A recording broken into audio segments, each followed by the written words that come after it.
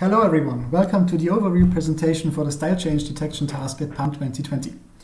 I'm Maximilian Mayerl and I'm presenting the task on behalf of the style change detection task team, which consists of Zangerle, myself, Günther Specht, Martin Potthast and Benno Stein. So let's start by talking about the task itself. In general, style change detection is the task of, within a document, finding the positions at which style changes occur. And we usually use that as a proxy to say that authorship changes at those positions. And so for this year's edition of the task, we posed two questions to participants. First, they had to determine whether the given document has been written by more than one author. So in other words, are there style changes within that document? And the second question is, between which consecutive paragraphs in the given document do those style changes occur? So note that this is a little bit harder than last year's edition of the task, which only asked for how many authors a text was written by, but you didn't have to determine at what positions the authorship changed. But on the other hand, it's also a little bit simpler than the general version of the task, because we guarantee that style changes only ever occur between paragraphs and not at some other arbitrary position within a text. So let's look at a few examples to really see what this is about. We have three example documents here. Let's look at two of them. Example document A on the left side consists of two paragraphs, both of which were written by the same author. So for the first question or the first subtask, the answer would be no. It's not a multi-author document. And for subtask 2, we would identify that there is no style change between paragraphs 1 and 2. So there's an indicator array for at which paragraph style changes occur. And there are two paragraphs here, so there's one entry and that entry is 0, signifying that there is no style change here. If we, on the other hand, look at document C, that document consists of 4 paragraphs that were written by a total of 3 different authors. So the answer to the first question is obviously yes, it is a multi-author document. And for the second question or the second subtask, the answers would be there is a style change as indicated by the red line in the graphic. There's a style change between paragraphs 1 and 2 and a style change between paragraphs 3 and 4, but no style change between paragraphs 2 and 3. So, of course, to organize a task, we need a dataset for that task. And we want our dataset to be as realistic and as natural as possible. But to create such a dataset, we have to fulfill some requirements for our data source that we create that dataset from. So we need a source where we have multiple, preferably many, authors that write about broadly the same topic. We need a data source where the texts are freely available so that we can legally use them for our dataset. And those texts should also have a sufficient length so that we can create natural documents from them. And we need the texts to be about roughly the same topic. And to fulfill those requirements, we again, like last year, use the question and answer platform Stack Exchange as our data source. So Stack Exchange, as many of you probably know, is a network of question and answer sites. Right now it has 276 sites. And the best well-known of those is probably Stack Overflow, which I think everyone who's ever written some code in their life knows. It's become kind of an essential resource for coders. But there's also a lot of other sites in the Stack Exchange network that deal with a very broad range of different topics. So for example, there are sites on topics like data science or economics or literature or philosophy and so on. So we cover a very, very broad range of different topics.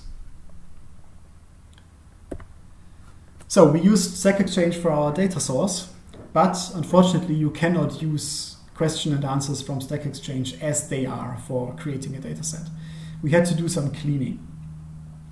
For this, we removed things like links, images, code snippets, lists, quotes, and so on. We also removed very, very short questions and answers that weren't usable for creating documents as we needed them. we removed questions and answers that were edited after they were created. Because one notable thing about Stack Exchange is that everyone can edit anything. So someone who is not the original author could edit an answer. And then it wouldn't be usable for us anymore because we don't know who wrote the text. So we removed everything that was edited more than one time. And we also removed questions and answers that were not written in English, which does occur on Stack Exchange. So we had to filter those out. And this gives us a collection of raw texts for which we know the author, basically, from which we can then create single and multi-author documents by combining text snippets together into documents. Always only taking text snippets from the same Stack Exchange site, so to make sure that the document is always about roughly the same general topic. And the datasets we created like this were then split into training, validation, and test set, where the training and validation set was given to the participants and consisted of 50 and 25% of all the documents we created respectively. And the test set, which again is 25%, was retained for evaluation purposes and was kept secret. So this table is a brief summary of the properties of the documents in our dataset. So every document has between 0 and 10 style changes within it. Every document was written by 1 to 3 authors. The document length is between 1,000 and 3,000 tokens. All documents are written in English, and we guarantee that style changes occur only between paragraphs. So I talked about dataset in singular up until now, but actually for this year's task we had 2 datasets. And they differed in how broad the range of topics that is included in them were. So we had one dataset that we called dataset narrow, for which we took questions and answers from 12 Stack Exchange sites. And all of those sites cover topics related to computing technology. So all documents in this dataset have something to do with computing technology. And the other set is called dataset wide and contains questions and answers from 25 sites. And those cover a very, very broad range of different topics. So for example, we include astronomy, economics, history, linguistics, mathematics, and so on. So the documents in this dataset deal with very, very different topics. And we did this to see the impact of topical diversity on the models that the participants submit. For the evaluation, we decided to use a single evaluation metric, namely the F1 score, for both tasks. As mentioned just now, we have 2 datasets, so we calculated the scores for the 2 subtasks we had, the 2 questions, by averaging the scores for them on both datasets.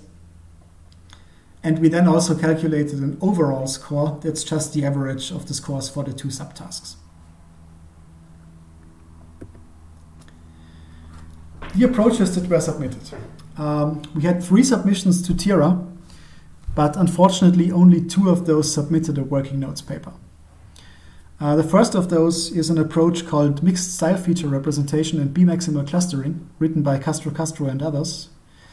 And they basically use 185 stylometric features, including character-based lexical and syntactic features, but explicitly excluding features that capture the semantics of a text. And they then use those features to define a similarity metric between paragraphs and use B0 maximal clustering to cluster paragraphs based on that similarity into authors. And the second approach is called Style Change Detection using BERT by Iya and Wosogi. And they basically use BERT as a feature extractor to describe paragraphs and documents, and then run random forest classifiers on those features to solve both subtasks. So interestingly, we have 2 very, very different approaches here. The first approach explicitly excludes its features that deal with semantics, and the second approach uses BERT, which is very well known for capturing semantics. So almost contrary approaches here, which is very interesting. In addition to the participants' submissions, we also calculated a very simple random baseline that just uniformly produces random predictions for both tasks, just as a very simple comparison baseline. So, looking at the results. The approach by Ia and Vosogi, which uses the BERT model as the feature extractor, did overall best. So they have achieved an overall F1 score of about 75%. The other two participants' submissions, for which one of which we don't have a working notes, unfortunately, they performed around the same, around 64% overall F1. And the baseline was 50%, as expected by the way the questions are posed.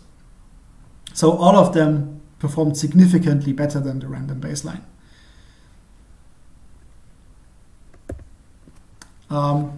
For the two approaches for which we had working notes, so we knew how they worked, we also looked into it a little bit more in detail. And we compared how they performed on single author documents versus on multi-author documents. There are two really interesting things to note here. So the approach by Isa and Vosogi, we can see performs basically perfectly on subtask 2 for single author documents. So they are very, very good at determining when there is no style change between paragraphs. Interestingly, they did not as well on subtask 1 for single author documents, which is interesting because you could, in theory, infer the answer to subtask 1 from your predictions on subtask 2. And that's what Castro et al. Did.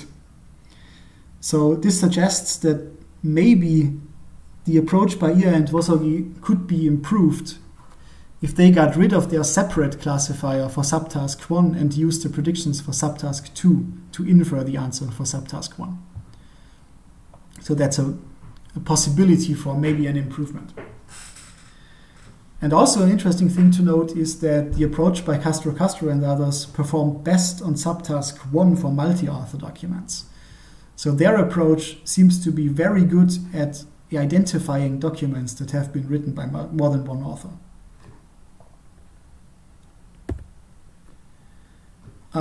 We also looked a little bit into the impact of the topical breadth, which was the reason why we created two datasets.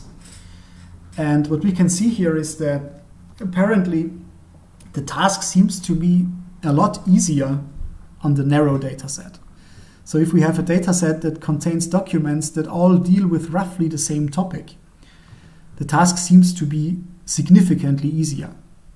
So for example, looking at the approach by Ia and Vosogi, for task 1 on narrow we had a score of 70%, whereas on the wide dataset we had only 57%, sorry. So that is a very significant difference here. And basically the same is true for all the other combinations, except for the approach by Castro and others on task 1, where the performance is roughly the same.